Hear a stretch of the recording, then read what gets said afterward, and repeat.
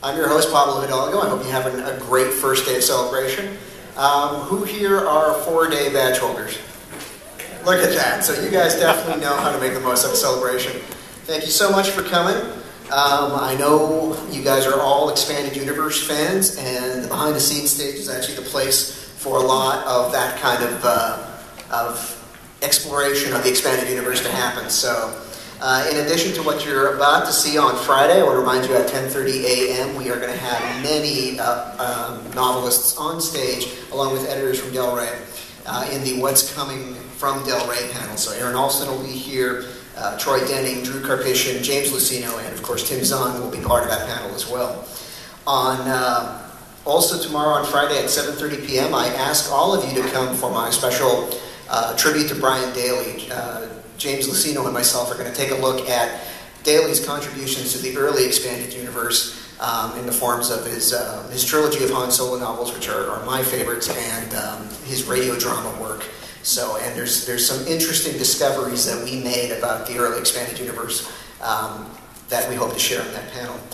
Also on Sunday from 1:30 to 2:30, Jason Fry and myself will be panelists talking about our respective essential guides. So I ask you to come to that one as well. But the reason you're here is because more than 20 years ago, the characters of Mara Jade, Grand Admiral Thrawn, and Talon Karrde basically entered the Star Wars universe as a result of our guest's work. It's hard to believe that it's been almost 20 years since he kick-started the Expanded Universe into what it's now become, and he's still an active contributor to it, including penning the much-anticipated novel Scoundrels, which will be coming out later this year. My thought for this panel is, as a byproduct of working on The Essential Reader, I took a look at all his Star Wars works that he's done, and it occurs to me that many have been celebrated, many have been examined, but there's a lot that may have fallen through by the wayside and haven't had that kind of examination and discussion. So I'm hoping to present all of them to Tim and see if they stir any memories. And also just as fans to see whether or not you guys have read all of the works out there that you could have. So without further ado, please join me in welcoming author Timothy Zahn.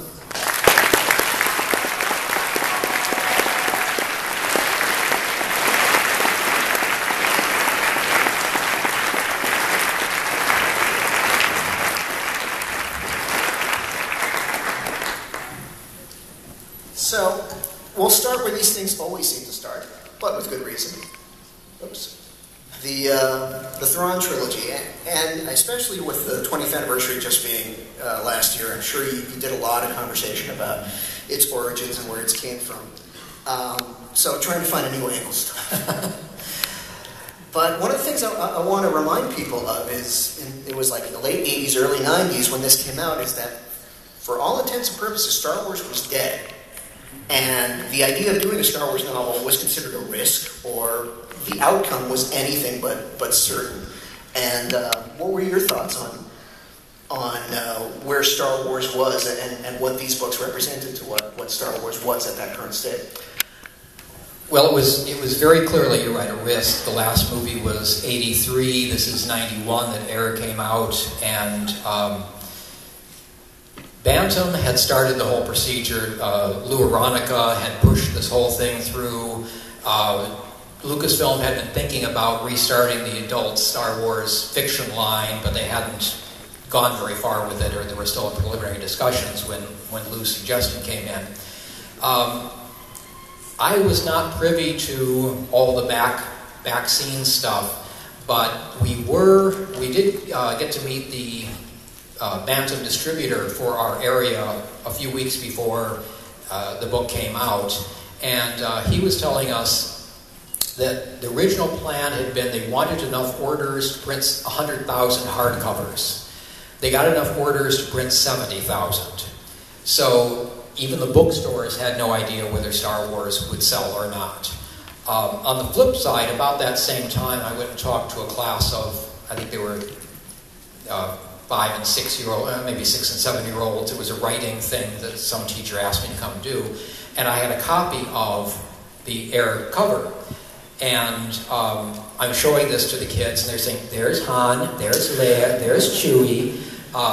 Okay, these kids weren't even born when the movie, when A New Hope first came out, but they know the characters because they're seeing them on the videotapes. Okay, there may be hope. And you have to understand that Star Wars was considered a dead license because nothing was coming out, and therefore there was no fandom. It's a chicken and egg situation. Bantam and Lucasfilm took the risk. That 70,000 first printing was gone in about 2 weeks. My editor called and said we were going back for a 60,000 second printing. Called the next day to say, no, we're going to do 2 30,000s because we can get them out to the bookstores faster that way. Those of you who have a hardcover that's a brown, tan cover stock instead of the blue, that's because they ran out of the blue cover stock, so the fourth printing was on that tan. It caught everybody by surprise. By the time, I think, probably within a few weeks, Lucasfilm and Bantam had changed from, we'll do these 3 books to, let's do a contract for 12 more.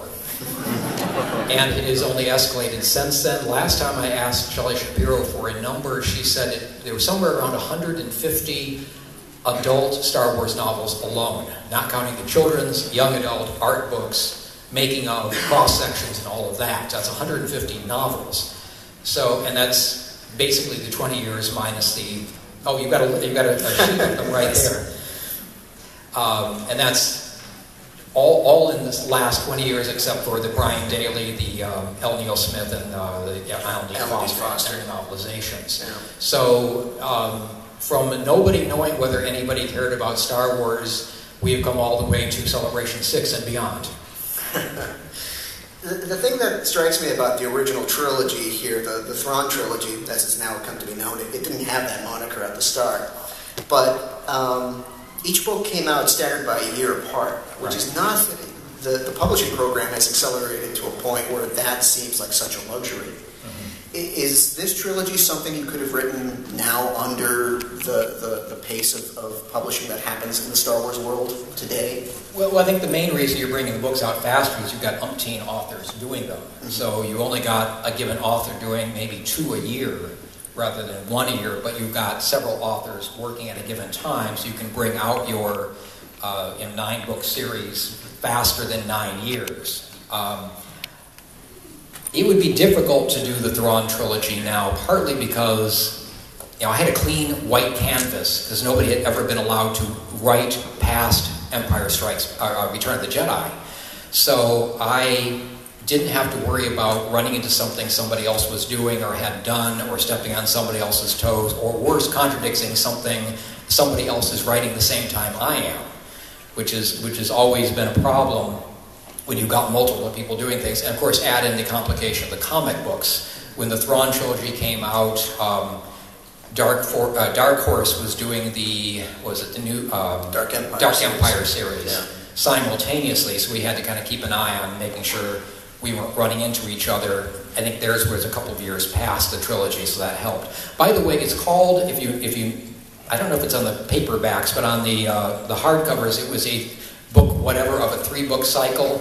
That's because Lucasfilm wouldn't let Bantam use the word trilogy. Don't ask. And it wasn't labeled anything like the Thrawn trilogy. It was just these 3 books for the same reason World War I was just called the Great War until World War II came along. There was no reason to distinguish it from anything else because this was all there was, and as far as anybody knew, this was going to be all there was. It was a gamble, and it could easily have died on the vine, in which case this would probably be a Buffy or a Firefly convention or something. So as a treat, and you saw a little bit of this earlier because my thumb slipped, but as a treat, we also will be showcasing some never-before-seen art from the forthcoming new Essential Reader's Companion that come from Tim's books. This is the duel. I like that. Yeah, this is the duel of Luke and the clone Luke. And one of the things I wanted to ask you is, we had talked about, I've read interviews and I've heard you speak about, early concepts as it pertained to the first book, that Joruus C'baoth was an Obi-Wan clone, that the Noghri were at one point the Sith incarnation, but we never really get into the origins and concepts of the later books in the cycle. So the idea of Luke fighting a clone Luke, was that something that was in the story from the start, or how did that come from?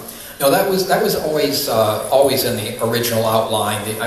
The process was, I did about a 10-page outline for Air, and then 2 or 3 pages for the other 2 books, just to give the editor and Lucasfilm an idea of where I wanted to take it. After I finished Air, I don't follow the outline exactly because I always come up with ideas that are better than what I was thinking at the time. So things get changed, things get adapted. Garmvel Iblis, for example, wasn't in my original outline. He came about because as I started Dark Force Rising, I realized Han didn't have a lot to do. And you got to give Han something to do. So I came up with that character, and he wound up then continuing on to the next book and occasionally beyond. It kind of developed along the way. There was always going to be the clones. I was not really happy about the idea of clones because it's too easy to cheat. You've actually killed my clone. It starts coming a little comic book. However, since Lucas had mentioned the Clone Wars, we were stuck with it. There are going to be clones. Thrawn is obviously going to use the technology if he can get it. The idea of using clones and under the Asalamirity influence to grow them faster seemed, again, something that made sense with the Force and with Thrawn and clones in general. So having a clone of Luke was just kind of an obvious direction to go. And of course, because you can't see his outfit in the book like you could in a picture like this, I had to make the name distinctive, hence the Luke, the double vowel. Otherwise, you have no idea who I'm talking about at the time. So the original 3-book cycle was next followed by a short story that appeared in the Star Wars Adventure Journal #1 called First Contact, which featured the first meeting of Talon Karrde and Mara Jade. I'm looking at a piece of Mike Filardi art here depicting Talon, and one of the things, Talon's early explorations really had him being a dapper gentleman with a really pencil mustache and very stylish. And then later, the comics version had him be a little bit more rugged, including an incarnation that you depicted in a card game. Yes. In your mind's eye, where does Talon fall in that kind of scoundrel spectrum? Probably more in this picture than the later with the long hair and the more rugged. Any of you fans, this is going to date everybody, fans of Blake 7? Yes. Anybody heard of Blake 7? Got a few hands here. Okay. For those of you, the voice I heard when I wrote Karrde's lines was that of Avon. Okay. That'll mean nothing to most of you. But he was a fairly dapper criminal who considered himself a bit above the rest of the crew in Blake 7. And that was kind of the image I had of Karrde. I don't have any control over the images people use, how they change things around. The 6-foot-tall Nogri were a bit much. We won't discuss that unless you insist. I don't. Understand that everything we write in Star Wars is owned by Lucasfilm, and they can take and do with it anything they want to. So if they want to give Dark Horse permission to make Nogri look like the Hulk, they can do that. We hope they don't. If they want to change how a character looks, that's their option as well. So, it's sort of like if Mara or Karrde or Thrawn or Belt Iblis gets mentioned anywhere, I count it as a win, even if it's not exactly the way I would have done it. Because it's something I've done that's had an influence on Star Wars, whether people like it or not. So this first adventure journal began a stint of collaboration with the publisher of the role-playing game license at the time, West End Games. And that resulted in your involvement in the development of the Dark Striker campaign, some of which had material that surfaced in some of your later books. Right. So can you talk about the start of that project?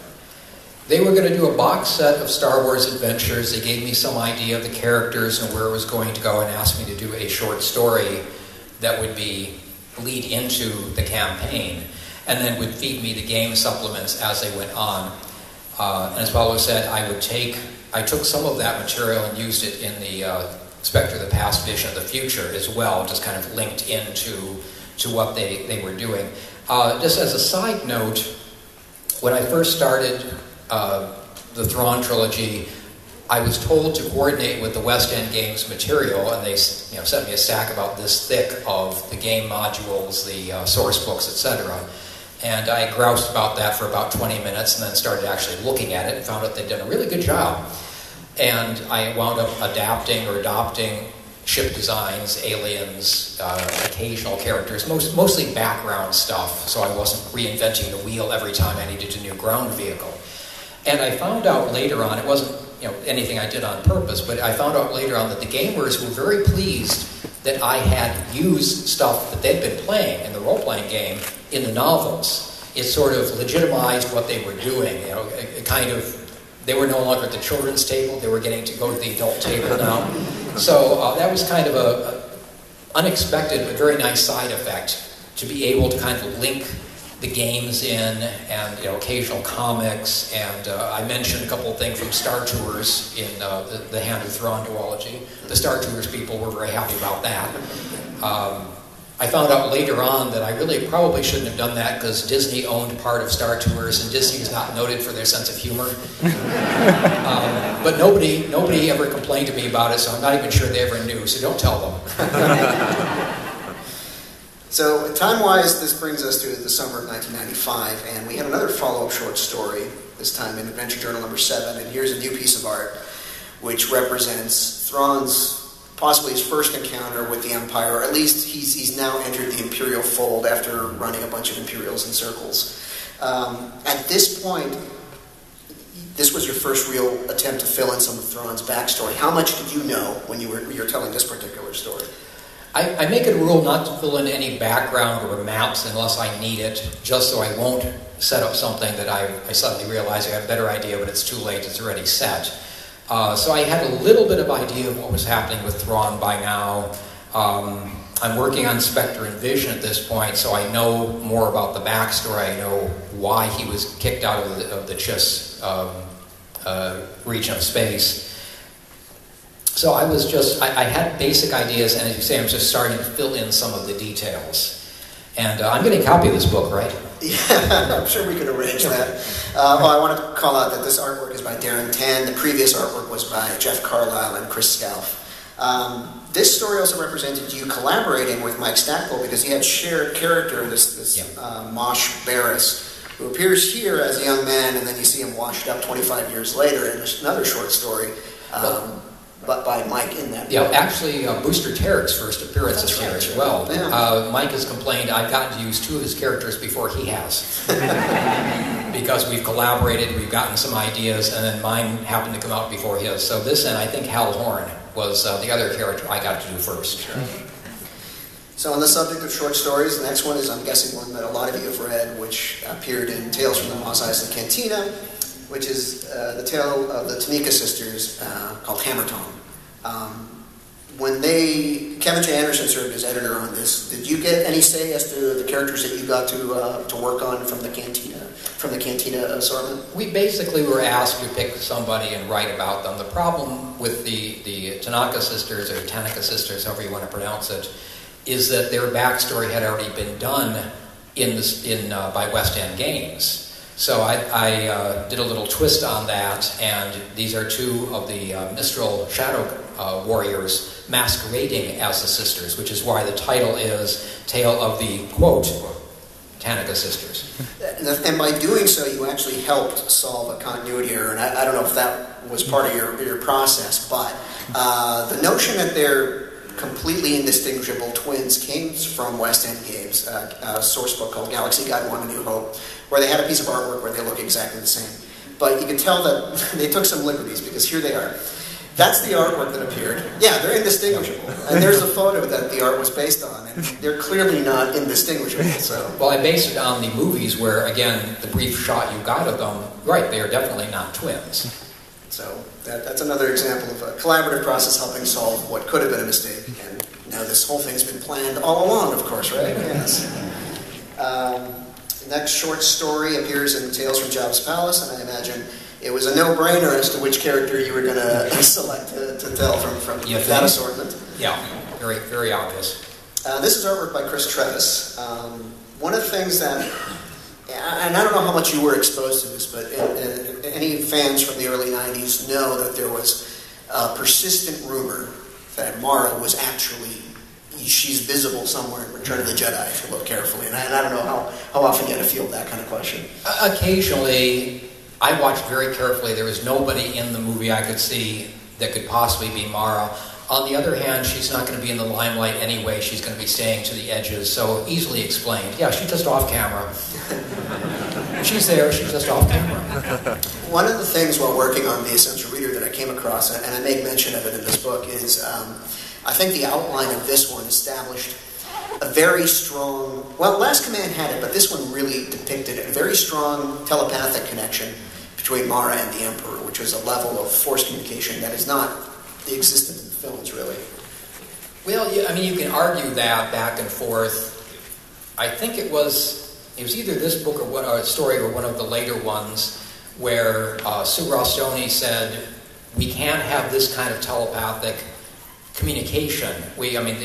Telepathy is not a force power per se in the way you're doing it.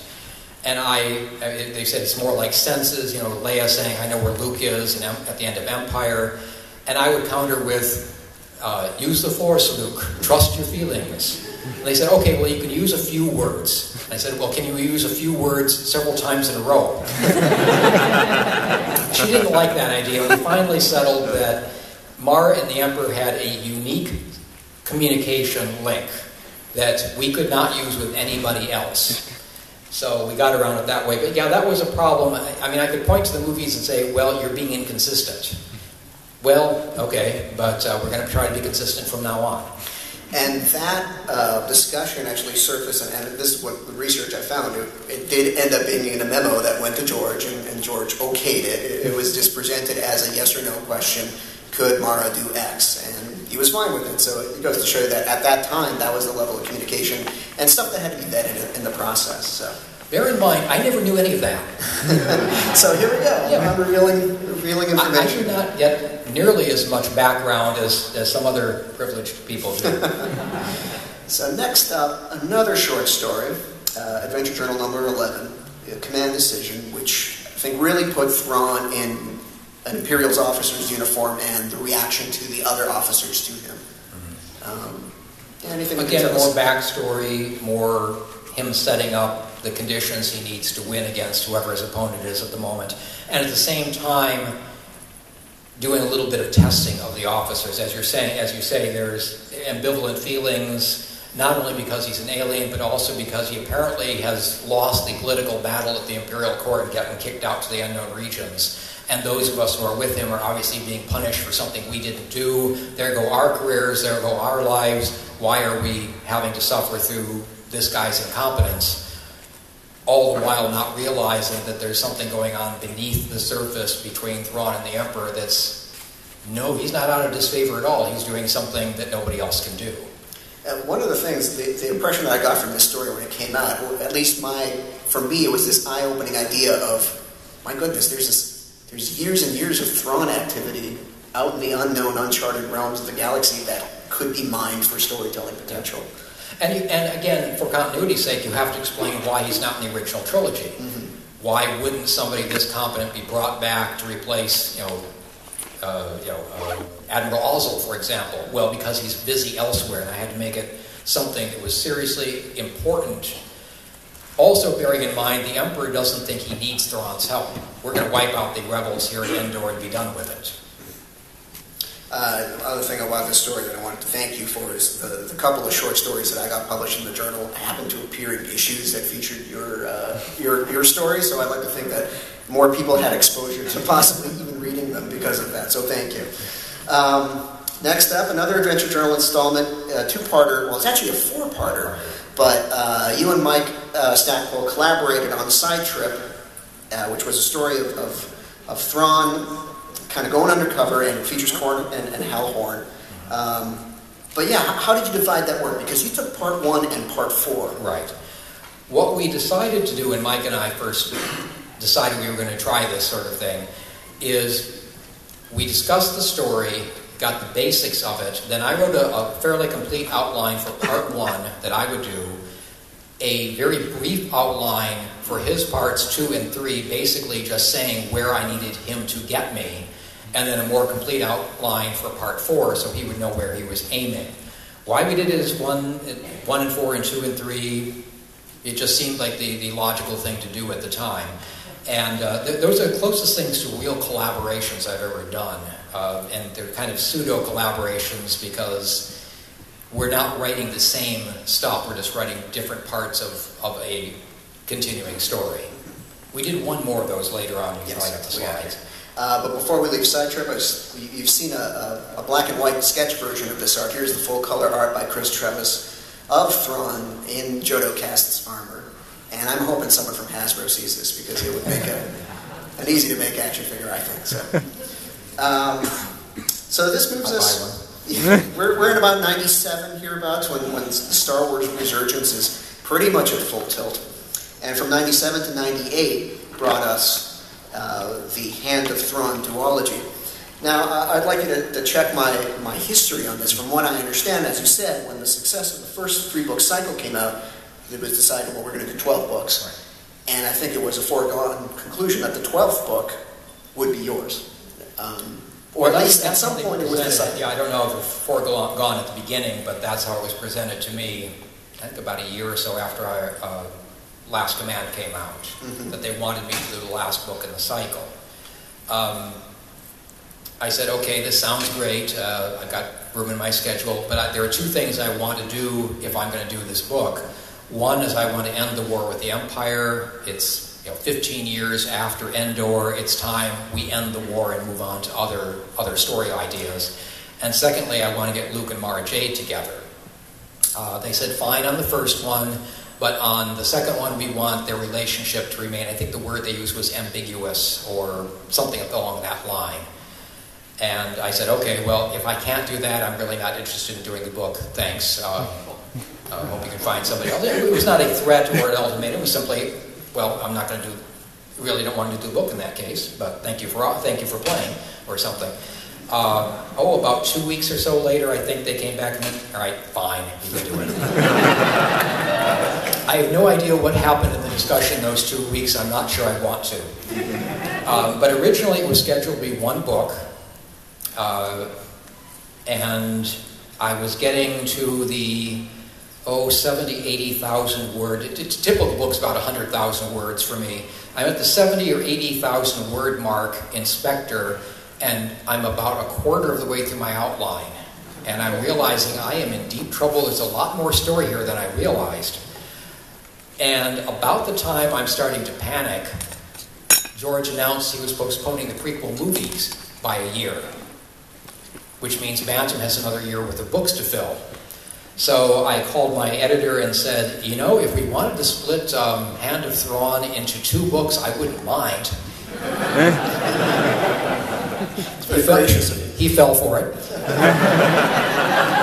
And so we wrote a contract for the second book. Well, we needed new names now. We couldn't have The Hand of Thrawn as a single book. Now we needed 2 titles. And we came up with Spectre of the Past and Vision of the Future. And interestingly enough, Vision of the Future wound up being about 200,000+ words. So it's actually, in many ways, it's a trilogy in 2 volumes. So for a while I was convinced the only Star Wars I could do were trilogies, whether I wanted to or not. And the implication, and I know a lot of you know this, but it's just interesting to restate that with Tim knowing that Mara and Luke would end up together at the end, all the relationships that Luke entered into in the interim